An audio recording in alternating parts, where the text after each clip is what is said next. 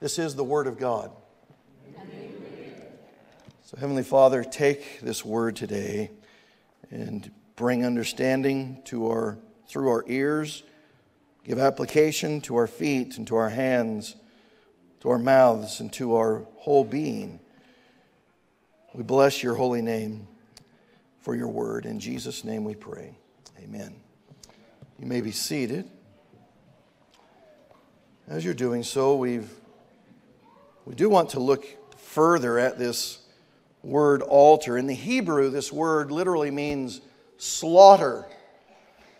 So everything that you have in your mind of an understanding of the kind of the practice of worship of the people of God in the Old Testament, it makes sense that this word altar, this English word that we use, that in the Hebrew it literally means slaughter, bloodbath. It means a pouring out of that which gives life to the creature. In the Greek, the same word that is moved from the Greek to the English that we use, we use the word altar. It means a place of sacrifice. So it essentially means the same. Well, the Hebrew meaning slaughtering, and the Greek meaning place of the slaughtering, the place of the sacrifice. So we see that it's good for us to think through this, that there is indeed a correlation to everything, which should not surprise us. The Old Testament is telling the narrative of the gospel always. There will be a slaughter, there will be a pouring of blood, and there will be a place in which man meets with God. That's what an altar is. To the believers, the believers of the Bible, we will have a better understanding of this, and one can argue we should have a better understanding of this. But listen, even the pagan has an understanding of an altar, doesn't he? Because he's been imitating the practice of God's people, and he's been imitating the place. So there's locations for the pagan, for the idolater. He goes to a place, and what does he do when he gets there? He offers sacrifices. Now keep this in mind. All of the places that the pagans establish as places of worship or places for the sacrifices are unacceptable by God. Even God's people sometimes will set up altars in the wrong places. And then as well, not only will the place be an abomination to the Lord, but also will be the act of worship. It'll be an abomination to the Lord. They will offer their own children. They will offer unclean sacrifices. They will offer unacceptable sacrifices to God while they're giving them to their man-made pagan idols that they've created in their own minds. They're not worshiping an eternal God, are they, boys and girls? They're not worshiping a God who existed before the foundations of the earth. They're worshiping a God that they created on the spot, who can't do anything. What we should do is get some more understanding around this in the Scripture. Go with me to Judges. Now, do you recall what's going on in the book of Judges? There's the ebbing and the flowing. There's the roller coaster ride of a people who are with God, and then they disobey God, and then they follow God, and then they reject God, and then they cry out to God in repentance. And what does God do? But He hears them and He sends them a deliverer. The book of Judges is this repeated story, this repeated narrative of hope that we would have in Jesus Christ. So you've made your way there, haven't you? You're waiting on me to get there. Here it is, Judges, chapter 6. You'll be familiar with this. You know the deliverer who God raises for the proper time, for such a time as they will be in need of deliverance. You'll know him as Gideon. There are some things about Gideon that we must understand. He's living in a time when God's people have completely forgotten their God. What else is going on here? We learn in the first 10 verses of Judges. See, I'm still not even there. I'm sitting in the book of Joshua. And I'm looking here thinking, this doesn't seem to look like the right page. And it wasn't. Here, this looks very familiar now. Judges chapter 6. Let me read the first 10 verses. Then the sons of Israel, notice this, they did what was evil in the sight of the Lord. And the Lord gave them into the hands of Midian 7 years.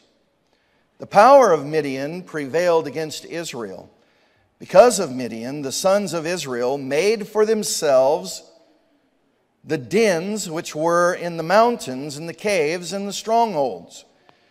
It was when Israel had sown that the Midianites would come up with the Amalekites and the sons of the east and go against them. Verse 4, so they would camp against them and destroy the produce of the earth as far as Gaza, and leave no sustenance in Israel, as well as no sheep, ox, or donkey. For they would come up with their livestock and with their tents. They would come in like locusts for number. Both they and their camels were innumerable, and they came into the land to devastate it. Verse 6. So Israel was brought very low because of Midian. And the sons of Israel, what did they do? They cried to the Lord. Now it came about when the sons of Israel cried to the Lord on the account of Midian, that the Lord sent a prophet to the sons of Israel. And he said to them, thus says the Lord, the God of Israel, it was I who brought you up from the land of Egypt and brought you out from the house of slavery. I delivered you from the hands of the Egyptians and from the hands of your oppressor, and dispossessed them before you and gave you their land. Verse 10, and I said to you, I am the Lord your God. You shall not fear the gods of the Amorites, in whose land you live, but you have not obeyed me.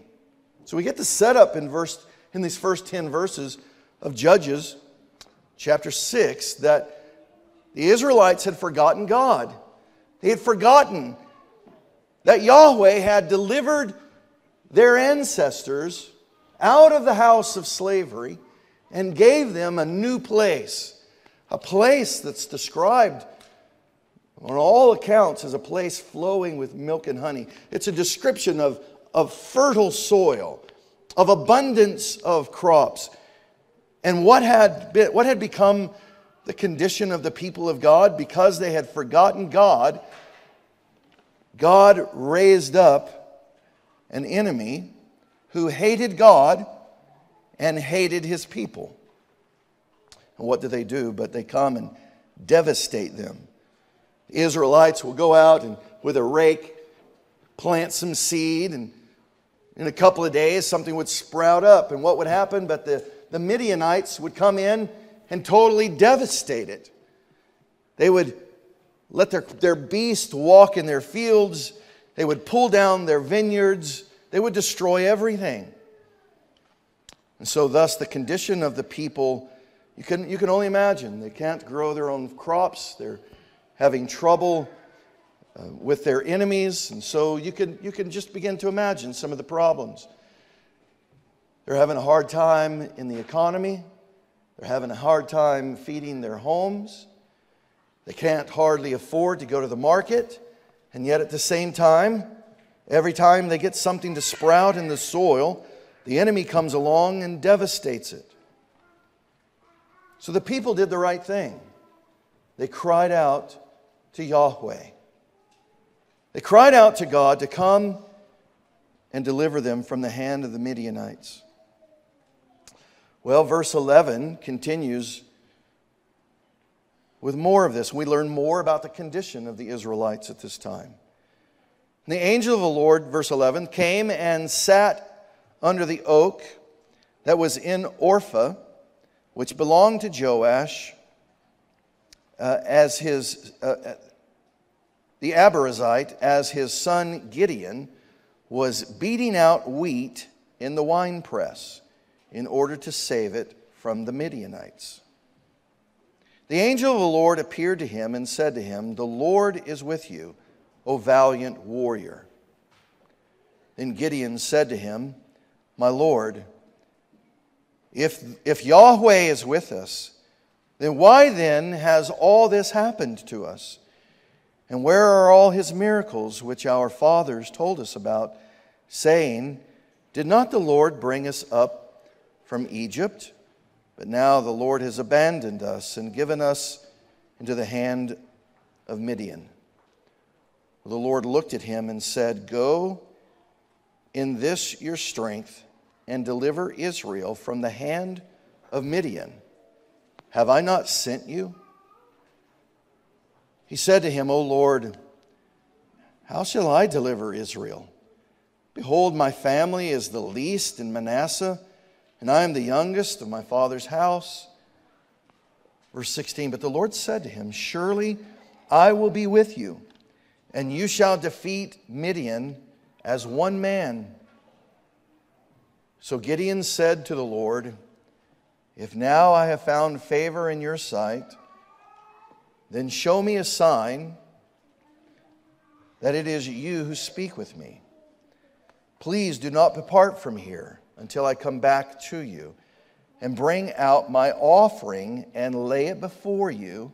And he said, "I will remain until you return." So I hope you're tracking this. There's the language that Gideon is familiar with the actions of worship at the altar of the Lord.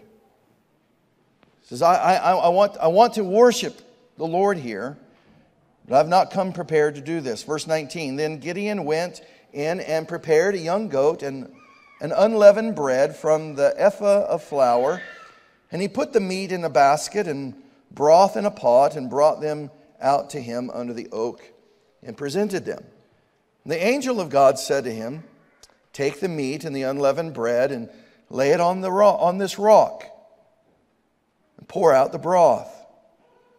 And so he went. This will help us connect a little bit of what we've been learning over the last couple of weeks. These altars are made of rock or metal overlaid the wood, so that whenever the fire is lit, it does not burn the altar. So this is a rock. It is an altar. It meets that expectation that we would have with what we would expect to be happening here. Verse 20, the angel of the Lord said to him, "Take the meat, the unleavened bread, and lay it on this rock and pour out the broth." And so he did. Verse 21, the angel of the Lord put out the end of his staff that was in his hand, and he touched the meat and the unleavened bread and the fire. And fire sprang up from the rock and consumed the meat and the unleavened bread. And the angel of the Lord vanished from his sight. When Gideon saw this, saw that he was the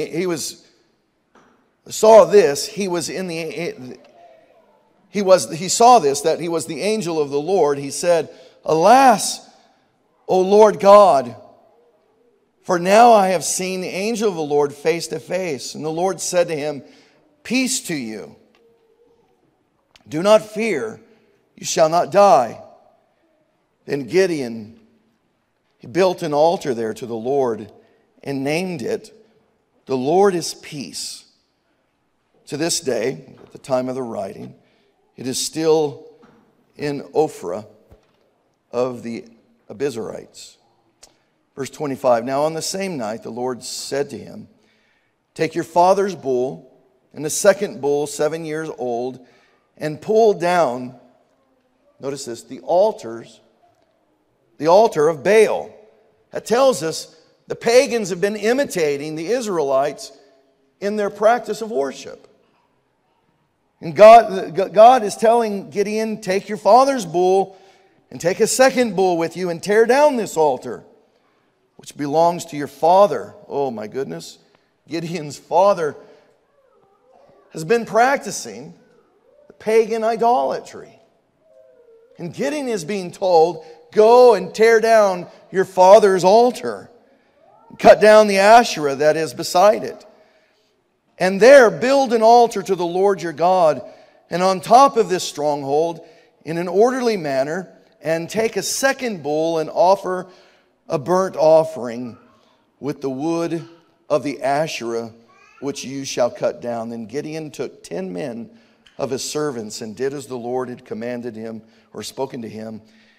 And because he was too afraid of his father's household, meaning his brothers, even his own father, and the men of the city, he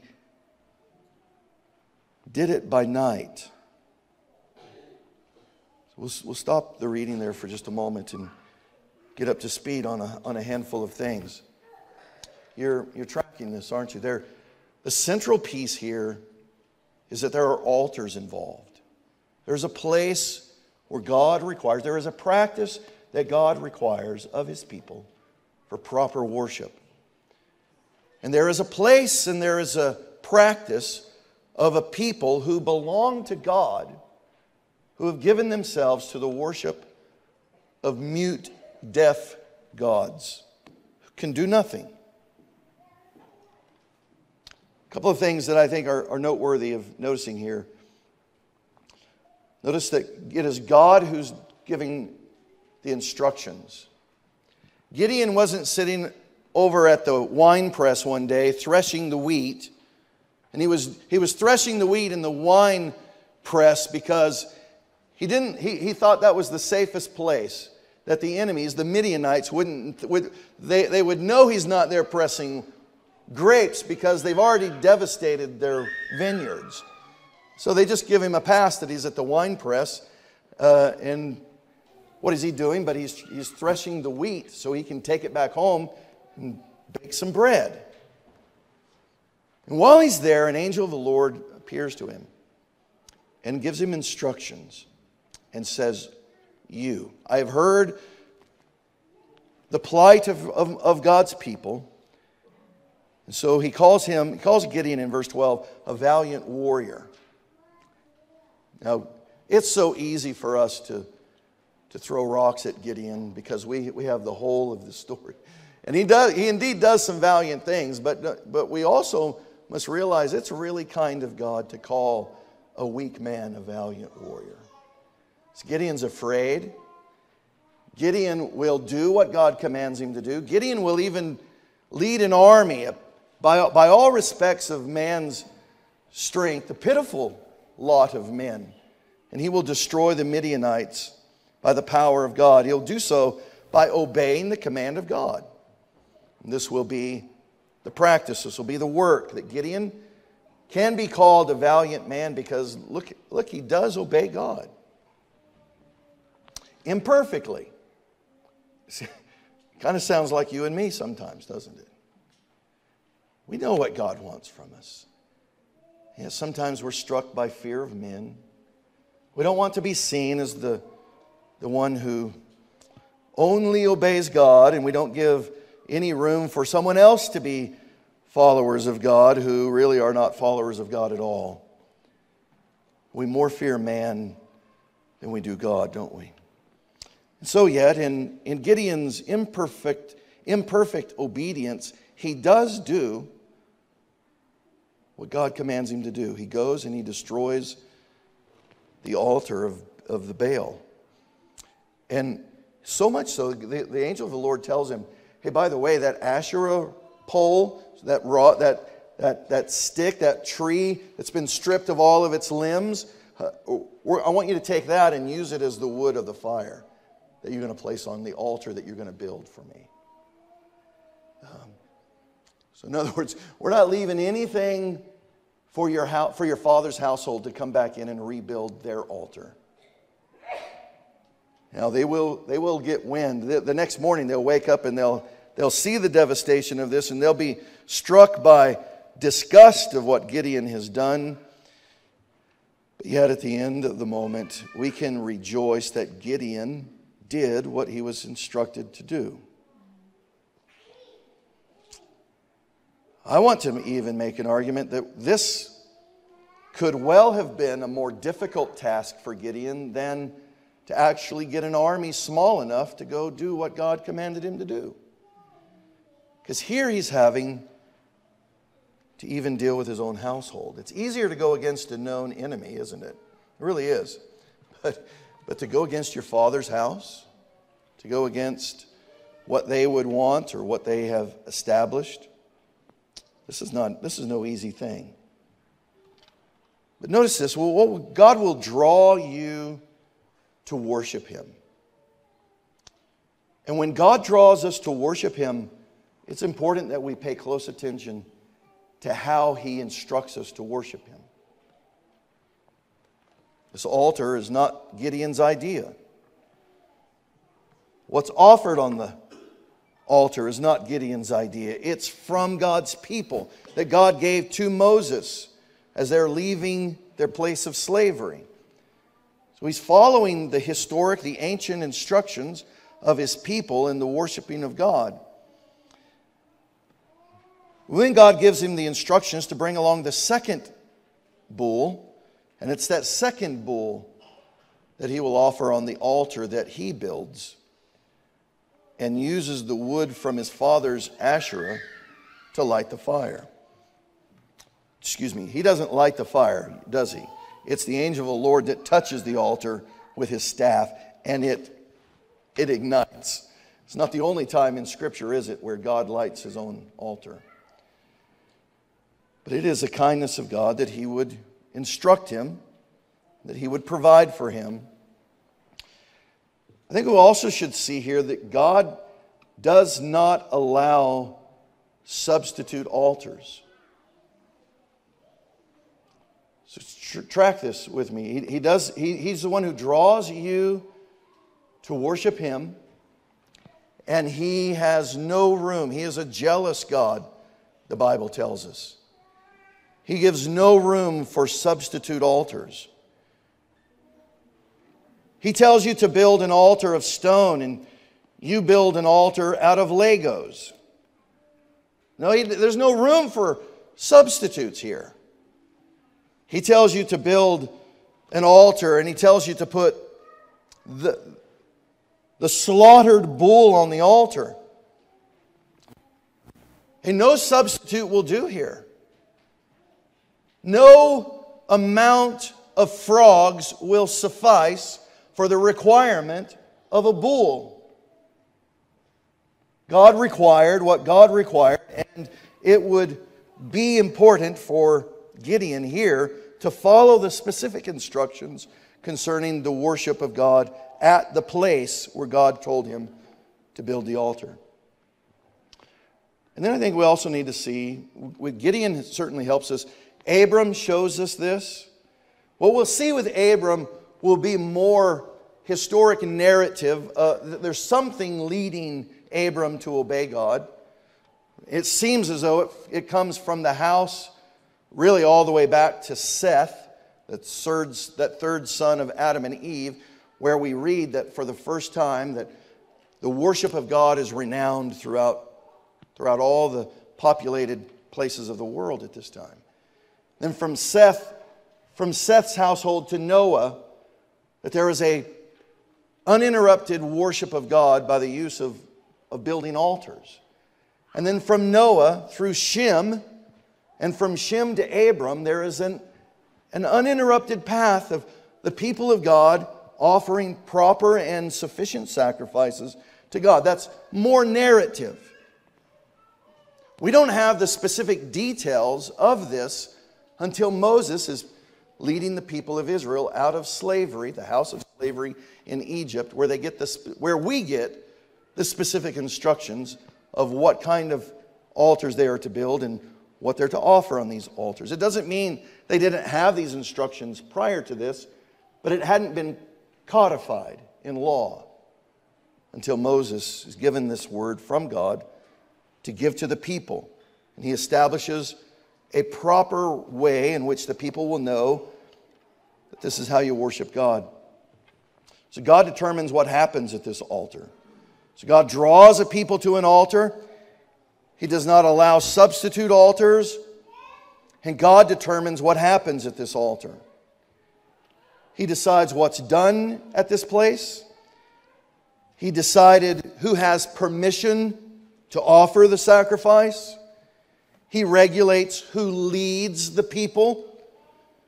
And He orders this. We'll see in the narrative of the book of Genesis that there are times where families will be instructed by God to worship. We'll ultimately see that there is equally important that there would be a corporate people who will be instructed in how to worship God. These are profound things. We've noted this along the way. We'll see this with Abram. It was not long before I'll be more able to consistently say Abraham. We'll see this with Isaac. We'll see this with Jacob. We'll see this with Moses.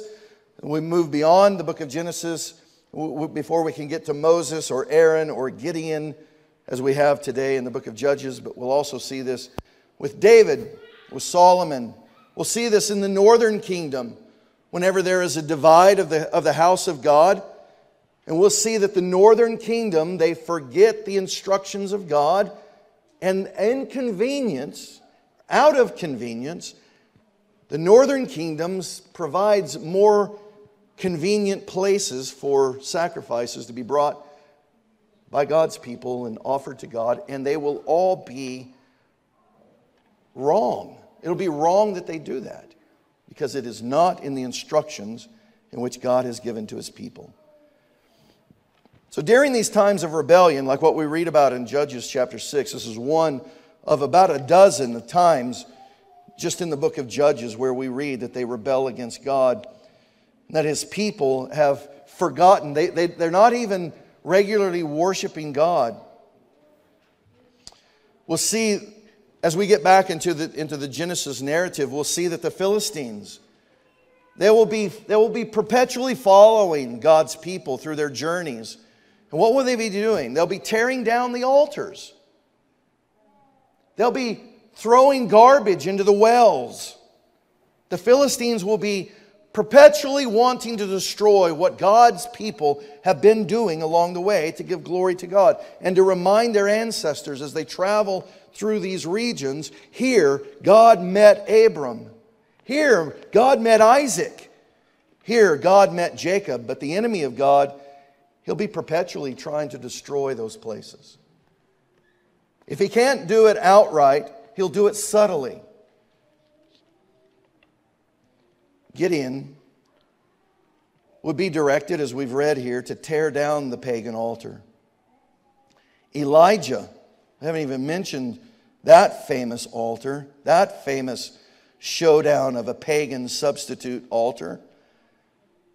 What would Elijah do? He would build an altar, and God would consume it with fire from heaven, putting the Baal priest to shame. This is really important that we not forget these actions of God's people.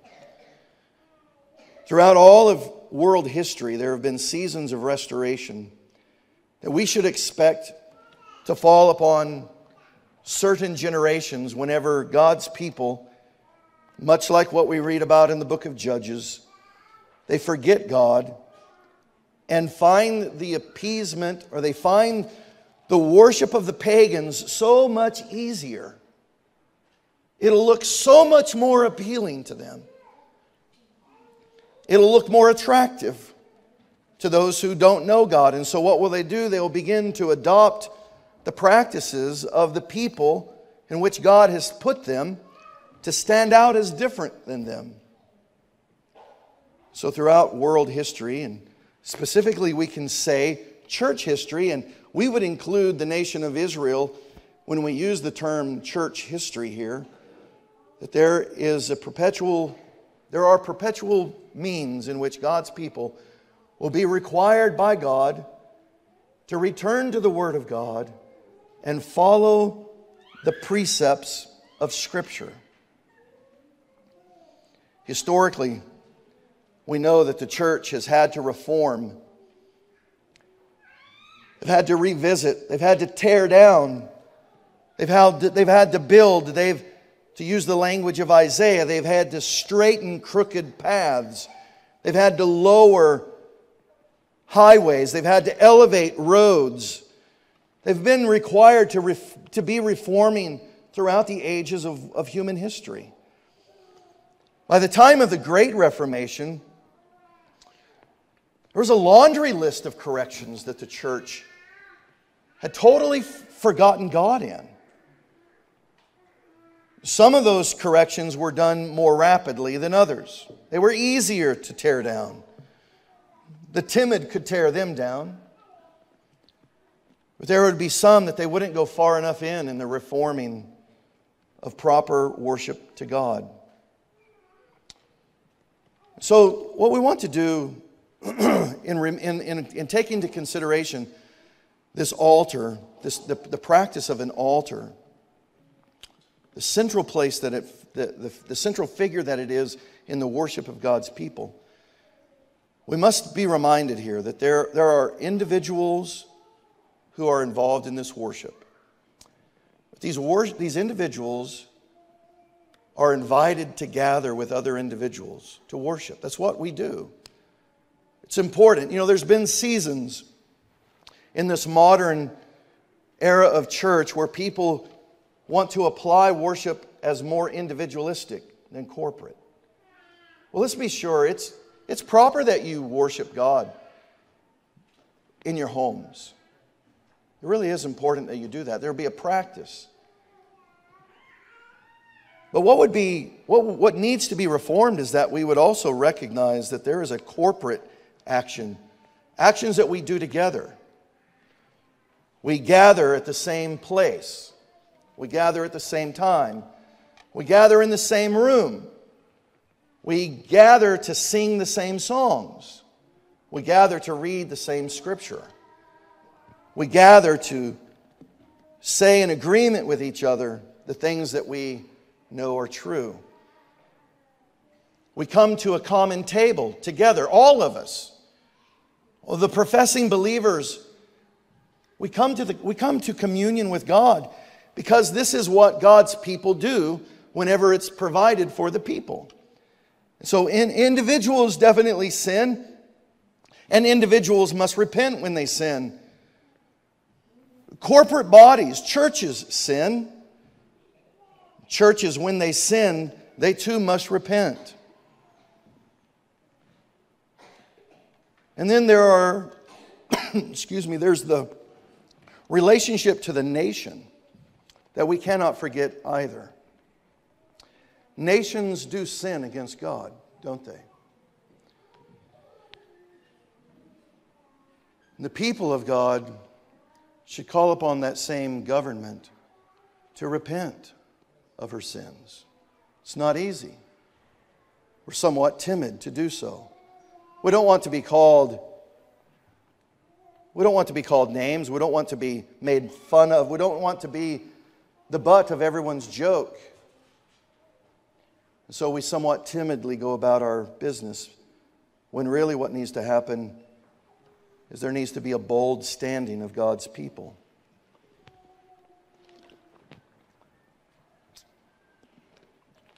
What kind of sins ought to be brought before this altar of God? I hope you understand that there's a difference between root sins and fruit sins.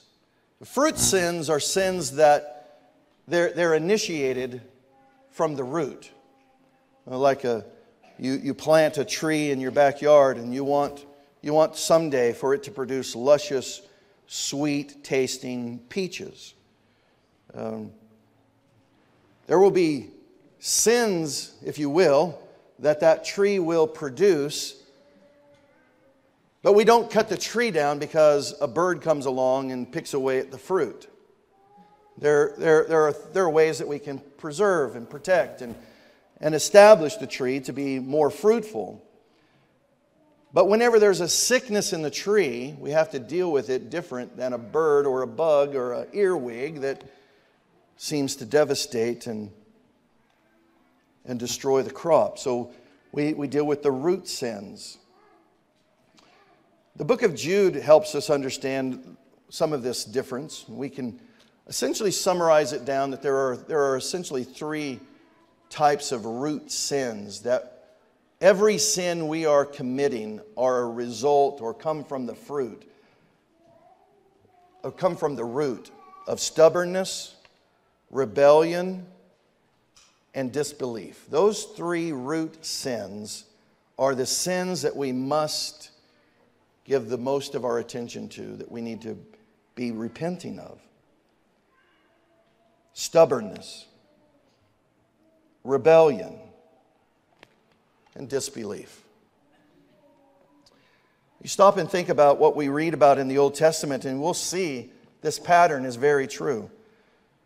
When we read about sins that the individuals are committing, we'll read about David's sins. They're in front of the whole world to see every time we read the Psalms.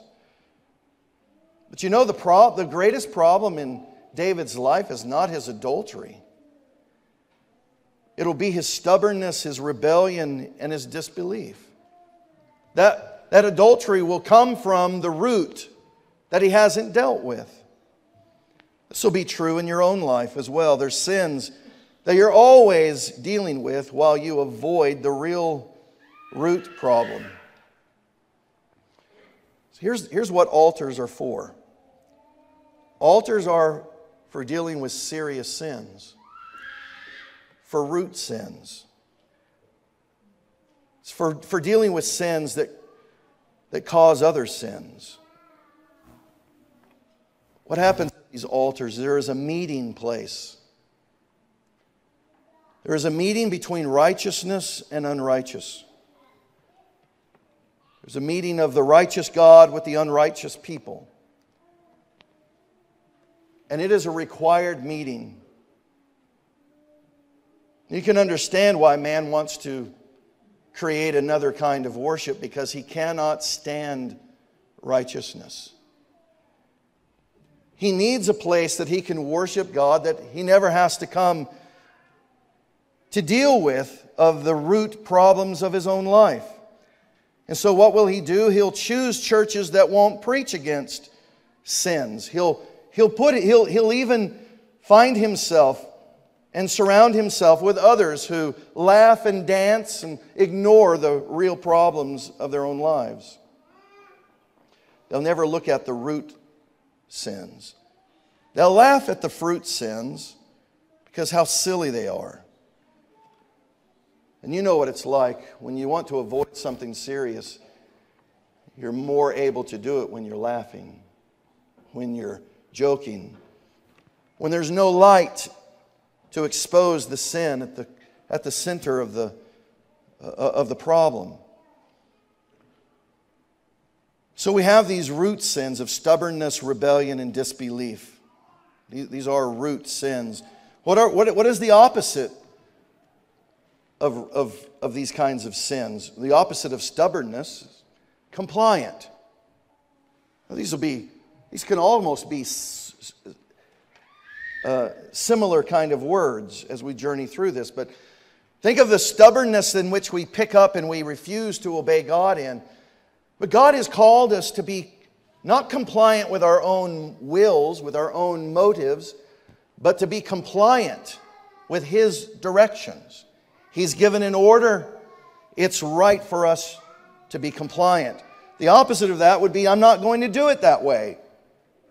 Every one of us have behaved like this to our parents at one time or another.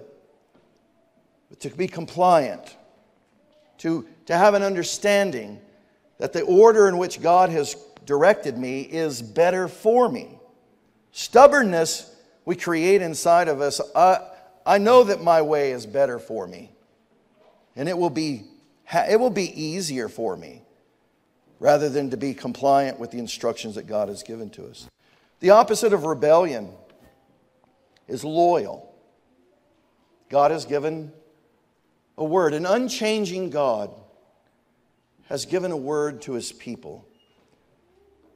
It would be it would be the right attribute for God's people to be loyal.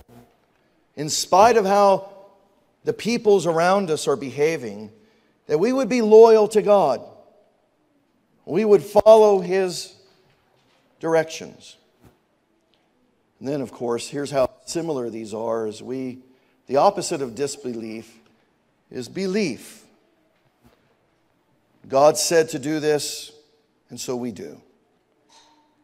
We consider what is said in these root sins of stubbornness, rebellion, and disbelief, and we consider what is said about those who have come properly to the altar in which God has placed before them. And notice how different they are than those who come on their own terms or create their own methods and their own sacrifices, create their own altars, rather than to be obedient to God.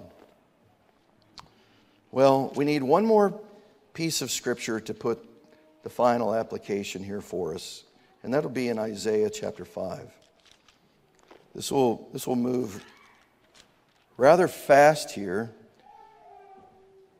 And it's my hope that you've already been, by the work of the Holy Spirit, there's already been application being applied to you. But now let's be real overt with the application. In Isaiah chapter 5, verses 1 through 7, you'll be familiar with this. This is a song. Isaiah, the singing prophet, he by the inspiration of the Holy Spirit, he lays out a parable in the form of a song. And so verse 1, let me sing now of my well-beloved, a song of my beloved. This is Isaiah chapter 5, if I hadn't said that prior to now. A song of my beloved concerning God's vineyard. My well-beloved had a vineyard on a fertile hill. He dug it all around and removed its stones and planted in it the choicest vine. And he built a tower in the middle of it and also hewed out a wine vat in it. Then he expected it to produce good grapes. But it produced only worthless ones. And now, O inhabitants of Jerusalem and men of Judah, judge between me and my vineyard. What more was there for me to do for my vineyard than what I have already done in it? Why then, I expected it to produce good grapes. Did it produce worthless ones? So now let me tell you what I'm going to do to my vineyard. I will remove its hedge, and it will become consumed. Think of Gideon, if you will. Gideon's time, Gideon's day. I will break down its wall, and it will become trampled ground. I will lay it waste. It will not be pruned or hoed, for briars and thorns will come up. And I will also charge the clouds to rain no rain on it. Verse 7, for the vineyard of the Lord of hosts is the house of Israel, and the men of Judah his delightful plant. Thus he looked for justice, but behold, bloodshed. For righteousness, but behold, a cry of distress. You see this? This is, in a nutshell, in the form of a song, what Gideon was facing, and really what all people of God face when they do not remain compliant to the Lord's commands, or loyal to the Lord as their God, or obedient to His instructions. This will be the normal expectation. Perhaps you've even found this true in your own life in certain seasons of your life. Well, clearly, stubbornness was the ruling force in your life, or rebellion was the normal air you breathed, or disbelief. It's not possible that God only has one way for man to worship Him. And so thus, a season of utter devastation. The verses that follow this in Isaiah chapter 5 are those classic statements of woe. I want to consider the opposite of the woe for the application. There's certainly the warning that is there, and you should heed the warning that is there. For example, in verse 8, woe to those who wrongly judge. They love using unjust weights and measures. But those who come to the altar of God are not like that. Those of you who come to worship the one true living God, you're compliant to His instructions, you're obedient to His Word, and in that, you're also behaving as a loyal worshiper of the living God. And so, rather than wrongly judging and using unjust weights and measures in life, the people of God at the altar of God, they return to the workplace as honest, careful individuals. They return to their homes as people of integrity, but not those who worship their own gods. They love their unjust weights and measures. In verse 11, we'll read this woe to those who pursue selfish ambitions, if you were to summarize it into one expression. But you know, those who are loyal to God, those who are compliant to His Word, those who are loyal to His instructions, when they come to the altar of God, there are people who are paying attention to the deeds of the Lord. They see God at work. They're the people of God. They have knowledge. They're honorable individuals. They endure as honorable men. They hunger and they thirst for righteousness. They're not motivated by selfish ambitions. God is the one who's instructing them, and they're motivated by God. In verse 18, we hear the warning of those who have fallen prey to the worship of their own gods in their own ways, at their own altars. God says to them, woe to those who tie ropes to falsehoods and drag them through the streets as though they're in parade. And they point everyone's attention to the falsehoods that they're dragging through the public square, but not the people of God. The people of God, they recognize the lies that are on parade, and they will not participate. They don't go along with it. The warning is to those who do go along with it. The joy is to those who do not participate. In verse 20, where we see the warning of those who call evil good and good evil. But blessed be the people of God. When they come to the altar of God, they walk from the altar with knowledge of what is good. And they know what is evil, and that they should practice what is good and restrain themselves from evil. In verse 21, the warning is to those who are wise in their own eyes. They're stubborn, they're rebellious, they're disobedient. They're wise in their own eyes. They're clever in their own sight. The opposite of that would be those who come to the altar of God. They've remained obedient and loyal and compliant to Him. And they're wise in the ways of God. In their humility, they obey God.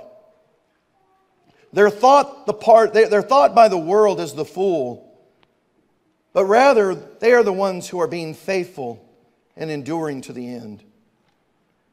Verse 22, we see the warning of those who are heroes of debauchery, drunkenness, wasting away, bragging of their own lamp of darkness. They light their lamps, and then they shade the light that it would otherwise give. So thus they are no good to anybody. But those who come to the altar of God, they've come by God's appeal. They've come by the invitation of God.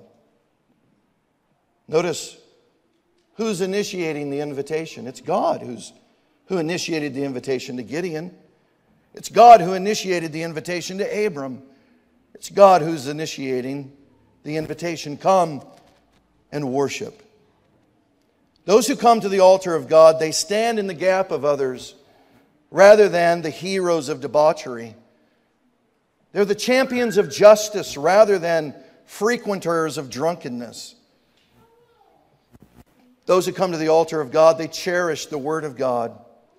They don't waste their day away on the foolish philosophies of men. They do not hide, those who come to the altar of God, they do not hide the lamp of Scripture in the marketplace, but rather the lamp of Scripture leads them through the marketplace to do what is just and fair and right. You see the differences? The difference is the altar, and the difference is what happens at the altar. It's the hymn writer of old who says, have you been to Jesus? I mean, here's some more of that consideration when Jesus says, what's more important, the sacrifice that's on the altar or the altar? Here's where we are different than all others in the world. We've come to Jesus because He's offered us a satisfying sacrifice. Not one that we should weigh and say, well, which one do I really want to participate in? One is true and the other is an all-out lie. Have you been to Jesus, the hymn writer says, for the cleansing power? Are you washed in the blood of the Lamb? Have you been to the slaughter? Have you been to the place where the blood of Christ? And we're not talking physically. We're talking spiritually here. Are you fully trusting in His grace this hour? Are you washed in the blood of the Lamb? Are you walking daily in the Savior's side? He continues on. Do you rest each moment in the crucified? When the bridegroom cometh, will your robes be white? Lay aside the garments that are stained with sin.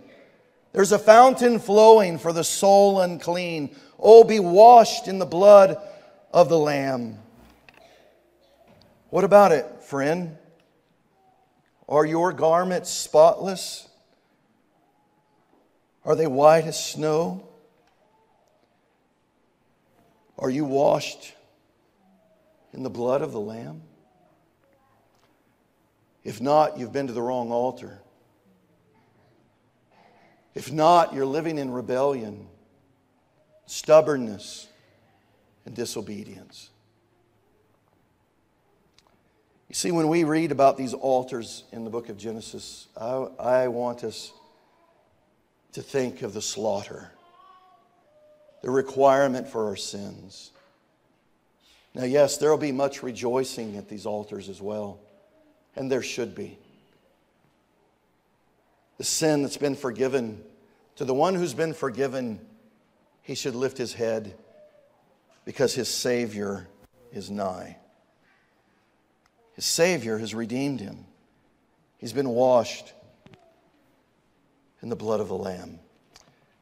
There are times in your life where you've walked through significant hardships. The Lord has journeyed you through unbelievable, unforeseen hardships. Oh, the right thing would be that there would be a place, a memorial place where you remember what God did. Not what you did, but what God did. Have you been to this altar? If it's been a while, then it's time to return, isn't it? It's time to participate with the reformers of old. It's time for you to bring your ox and tear down the altars of the dead gods and approach the altar of the living God. May God restore His people today. May we, when we think about this altar moving forward in the Scriptures, may we perpetually be reminded of the slaughter and the sacrifice.